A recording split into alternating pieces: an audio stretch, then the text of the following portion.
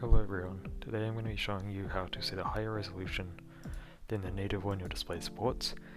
In this case, on this terrible computer, it only goes up to 1366 by 768, but some applications just don't fit anymore in that screen resolution, which is really annoying.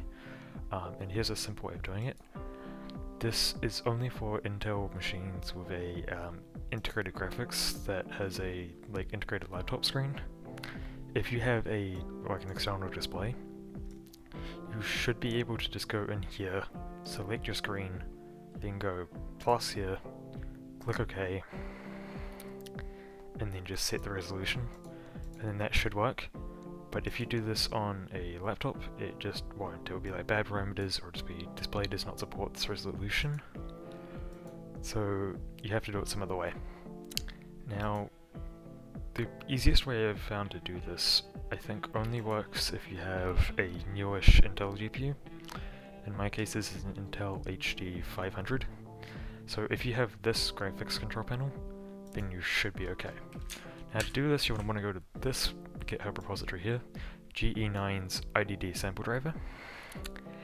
Now, if you have Scoop, you can just install it here and come back to the timestamp right here.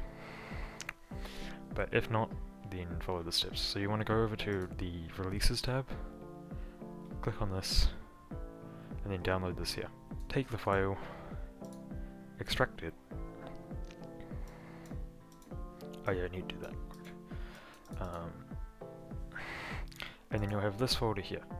Now what I recommend doing is just taking this entire directory, going into the C drive, and just moving it in there. Now, with that is you'll need to add the certificate. Now, you should just be able to run this as administrator, and that should work, but I find it doesn't for some reason. So the easiest way to do this is open up a command prompt as administrator. Then you want to cd into c:\IDD sample driver. Then you just want to run install cert.bat. Now if it says cert mgr succeeded, then that's good. So then what you want to do is open up device manager. So now you're in device manager, what you want to do is add legacy hardware, go next, select install the hardware that I manually select from my list advanced. Then you want to click on just show all devices, have disk, browse. Then you want to go find the IDD sample driver, and then you want to click on that INF file, and then if you click OK, it should say this driver has an authenticode in brackets TM signature, and then you should be able to select next, and it'll just get ready to install the device, and then it'll come up with this prompt, would you like to install this device software? And then you'll click click install.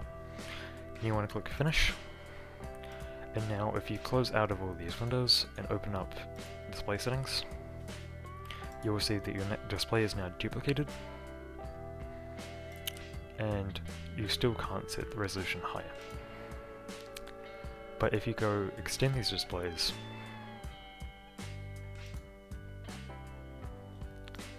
it will come up with a second screen that you can select any resolution you want. Now what you want this to be on is duplicate,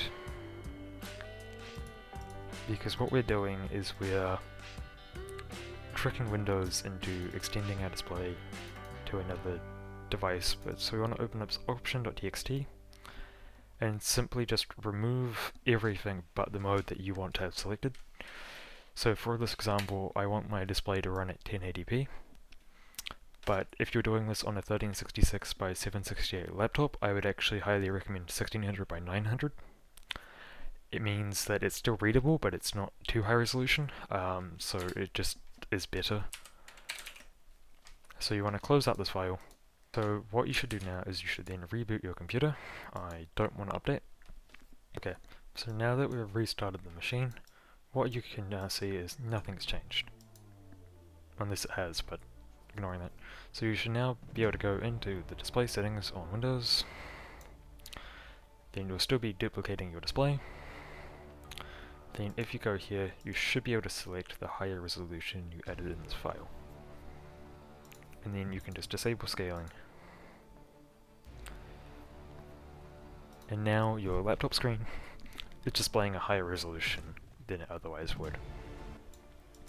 Now this method does have some downsides, and that is if it's a full screen game, sometimes it may not like the fact that you're duplicating it and it just wouldn't work.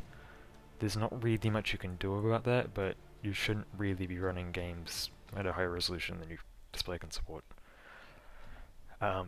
This resolution also does have the downside that it might break HDDCP when it comes to watching like Netflix or something. I haven't tested that personally, but it might. But what should really just happen is it should display on your laptop screen but not display on the output of the virtual display, which you can't see anyway, so it doesn't matter. So that's all. Thanks for watching. Comment, like, and subscribe, and I'll see you guys later.